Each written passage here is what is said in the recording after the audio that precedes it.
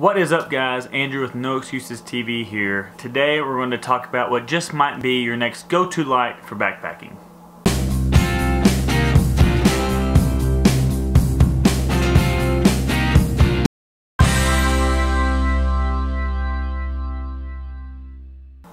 So today we're going to talk about, well, first off we're going to talk about my shadows, but other than that, today we're going to talk about the new BioLite sunlight that came out, that they kind of put out. It is very intriguing. I'm kind of excited about it. I'm probably going to get one, order it real quick, hopefully get it in the beginning of March. They've already sold out the first run, the first shipment, before I even kind of had a chance to turn around and see what they did. So when I was looking at it, it is a really small, it's about 3.4 ounces. We'll go over specs in a minute. But it is a light that you can take in the backcountry. It's waterproof. It is pretty small, but it was fit about the size of your palm of your hand, which is neat. This is one thing to think about. But it's also, like I said, waterproof, and it's solar. That's the kicker. It's solar powered. You can charge it USB wise. But the features are really kind of unique. They're kind of small.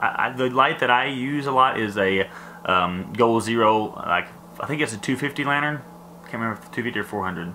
They don't make the 250 any more lumen. Now they've gone up to the 400 lumen, which is about 70 bucks. I think I had the 400. Anyway, so we're going to look at the specs real quick. Again, shadows. We're going to look at the specs real quick, compare the two, and see kind of which one that may be beneficial for you, what you may like and not like about them, and what I think are some of the drawbacks and benefits of the new sunlight. So first off, let's talk about the Goal Zero Lighthouse Mini. So it comes out with 210 lumens, runtime between 4 hours to 500 plus hours depending on what setting you have. It has two charging availabilities. You have USB, takes about 4 hours, and you also have solar, but it's not included. You have to get the extra solar gear from Goal Zero, and it's about 4 to 6 hours. It has a power output, which is unique, which I really liked about it because you can charge your phone and stuff. Weighs about 8 ounces and is about 50 bucks. We're looking at the Goal Zero Lighthouse Mini. Comparably, let's look at the BioLite Sunlight. So it comes out not as bright, about 100 lumen.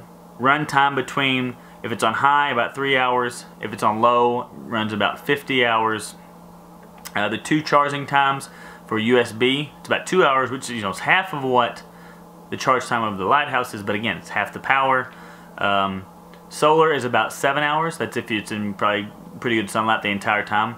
One unique thing that I liked about it is it has, and they've used this feature on other stuff that's solar, is it has a kind of like an analog sundial that allows you to make sure that you're getting the most direct amount of sunlight on that those solar panels. So it helps you charge faster, put in better sunlight, which is I really like that. It's pretty neat. One thing that it doesn't have that the Lighthouse is that power output, which depending on what you're doing, you may already have a source of power output for your phone. You may not even take your phone to the backcountry. But I do. I like my phone. I like the GPS. I like all that information. I like having that available to me. And I would love to see that rechargeability from this BioLite sunlight. They say that the solar panels that they're using weren't designed to create that much power to where you could charge the devices like that. They point you to something else. It's a smaller light, but has that power output capabilities if you want to do stuff like that.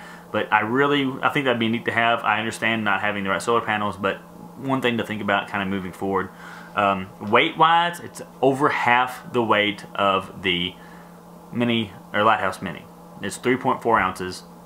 Priced about half too. It's about $24.95 right now on their website. And if you get 4 or more, the price drops like 10 bucks. So that may be something also, because you can't really have a play to like tie them together yet, but you can obviously use them together walking around. Put them on your backpack. They have a bunch of different lighting modes. They have regular white light that you can dim up and down. They have a red light for like seeing at night. And they have a party mode which kind of cycles through the different light colors, which is neat, but I really don't know why. That's a big for me. That's a why. I'm trying to keep the shadows down. But other than that, I think it's going to be a pretty neat lamp, a pretty neat way to light your tent or your path, or lets people spot you or anything like that. It's really cool. That being said, will I leave my Lighthouse Mini? I don't know. I really like having the ability to have such a bright light. It is heavier, gets annoying sometimes, and that power output. But if I find another power output, If I find some other way that's a little smaller, that's easier to keep my power output without having a light, there is no way that I'm going to pass up a chance to use that BioLite sunlight. So we will get that ordered probably pretty soon, get that in, test it out, see exactly what it's all, what all the bells and whistles are, and then get back to you with a good review. So if you like this video, smash that like button. Don't forget to subscribe. We're trying to do these weekly. I missed last week, but I did 2 the week before, so technically I'm about 1 a week. During the summer we'll really ramp it up, have a more than 1 video a week, but really excited about the stuff we're coming out with. I'm going to get a better light system so I don't have shadows the entire time.